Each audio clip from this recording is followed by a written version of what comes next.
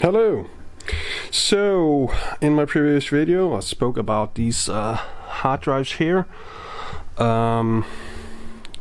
small portable Seagates that I got from my Unraid server, and while I was trying to mount those I had some issues with my regular Unraid server. I had to move all the disks into another system, which is why this is just hanging all over the place.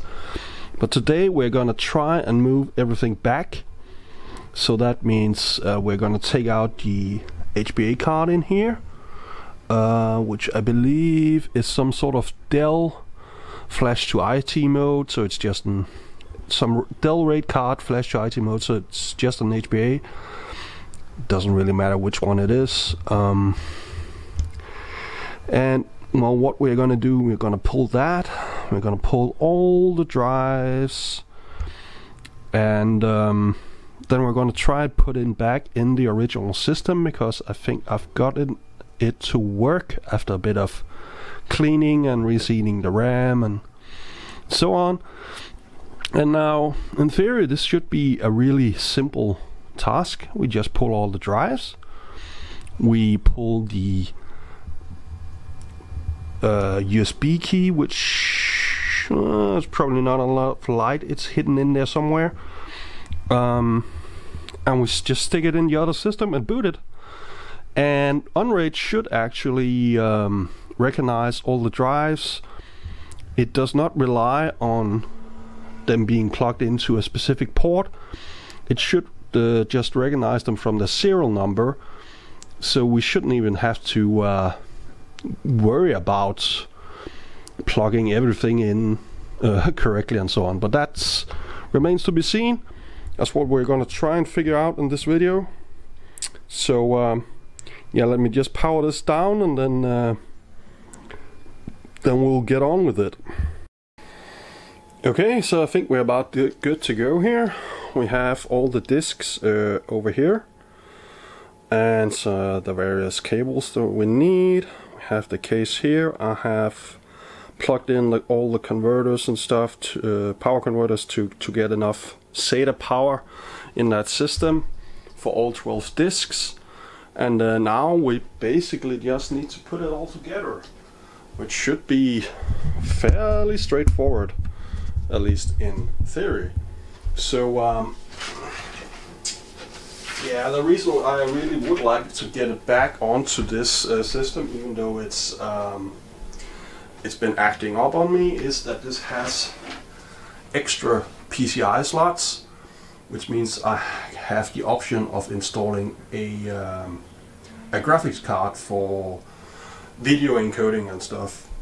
I couldn't do that in the other system because it only has one full-size PCI Express slot. And besides the graphic cards, this RAID controller slash HBA card needs at least a 4X as well. And yeah, so I simply didn't have that option. But let's just stick that in there straight away. That goes in the bottom slot down here. If I can. There's not a lot of room with the graphics card in there, but yeah. So that's down there. Down there. Now we basically just need to install our disks. So this case has this rail system where these rails here on the side slots in up here. So now we can simply drop these in here like so. But because, especially on this side, there's not a lot of clearance between the hard drives and the power supply down here, so I just need to connect up some power to these drives before I drop it in. And we should have all the power we need right here. So let's see, this should probably go on the back ones. Like so. That doesn't seem to want to get on there. It is the right way around.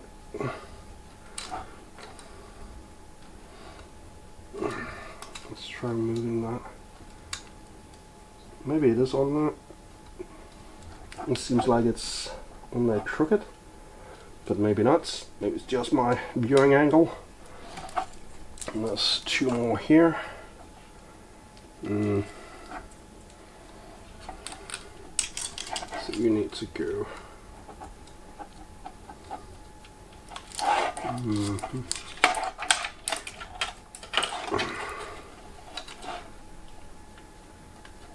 Obviously there'll be a lot of cables. When we have 12 drives, we need power and SATA connections to each and every one. Which means cable management will be a nightmare, but yeah, we'll just have to deal with it. So this goes there and then there, so you go there.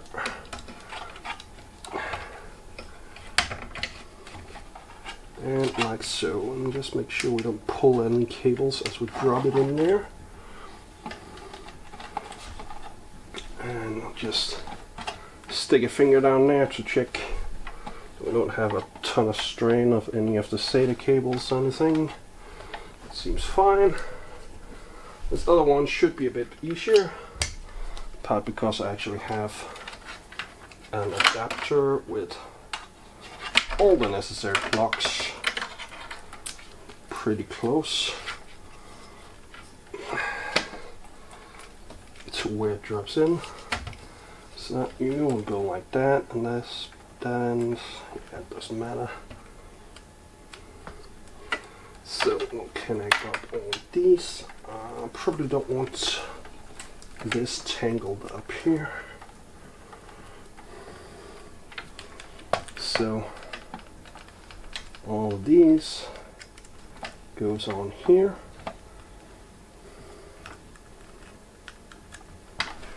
And then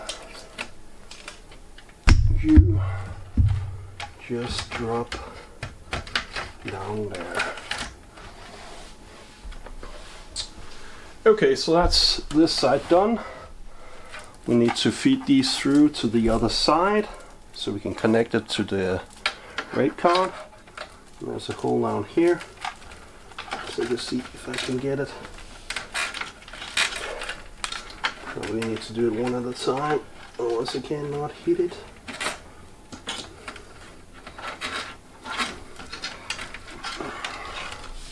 Like so. Let's move this up, turn it around. We should be able to pull these through here, and they'll just go into, oh, yeah, so I didn't screw these in yet. Now they dropped out. That's not good, but they should go back in there. And these cables simply slot into our little SES controller down here, which, yeah, you can't see what I'm doing, but neither would I be able to really, because it's hidden behind this graphics card, so I'm just doing it by feel. They're fairly easy to get in there.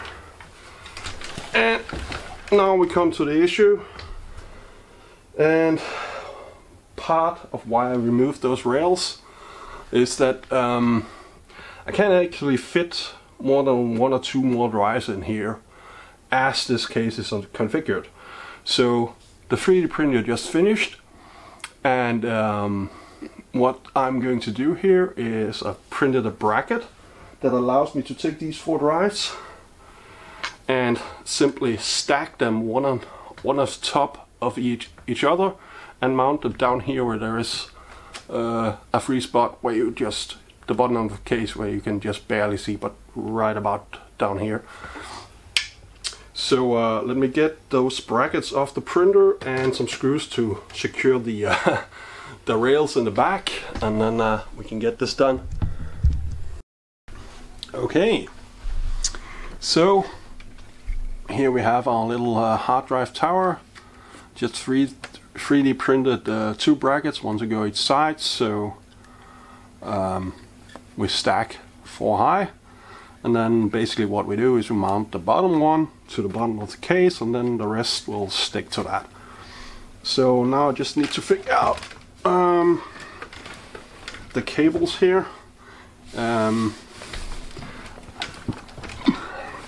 Yeah, I may need to plug all these in before I mount it, otherwise I think I'll have issues.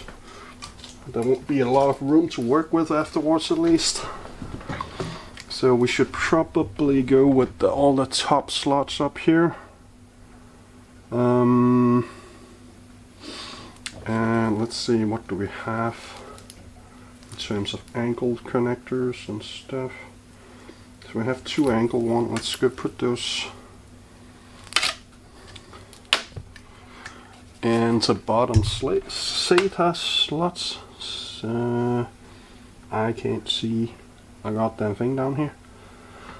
Wait, you're angled the wrong way, bitches.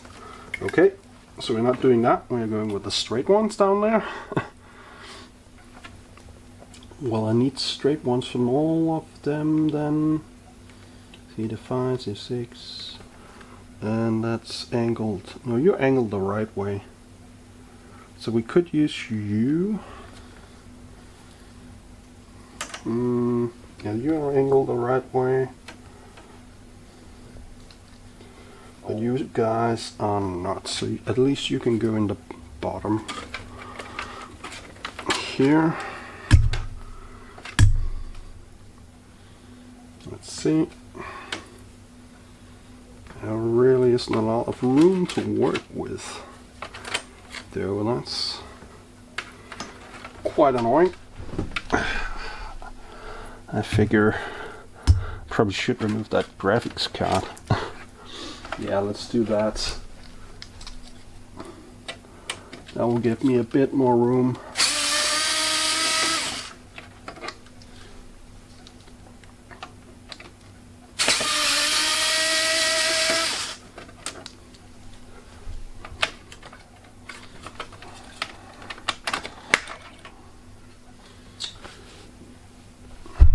Well, hopefully we'll be able to do something here. Should also get you out of the way. Well, I don't know, because it still needs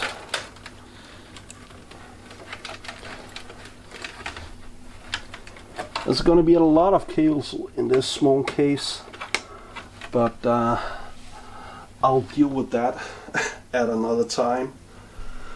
It simply does not really matter right now. I'll figure it out. So we have 2 cables there.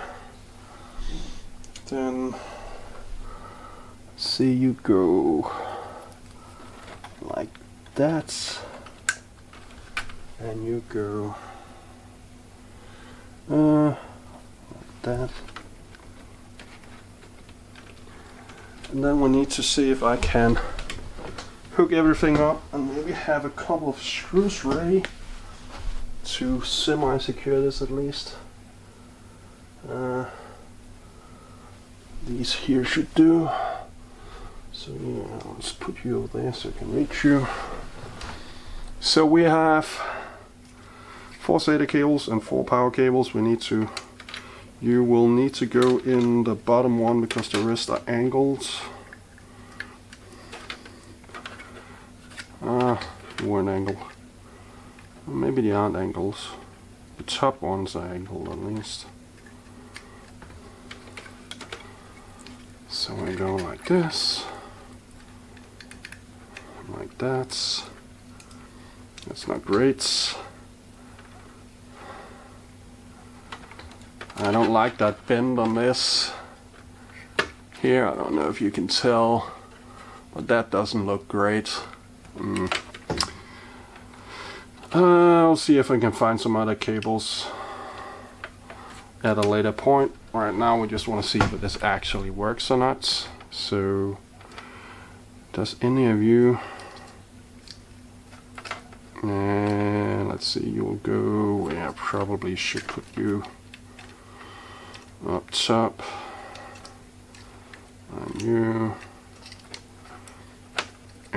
you, and then before we stick you in there, we have one more SATA power thing here, which we need to see if we can get hooked up. This is gonna be tight.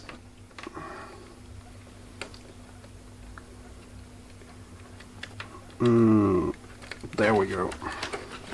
So now can we get room for you guys? This might be a bad idea because now the array card is actually in the way. Can I put you on the like this instead? Does that line up? I might not have thought this through.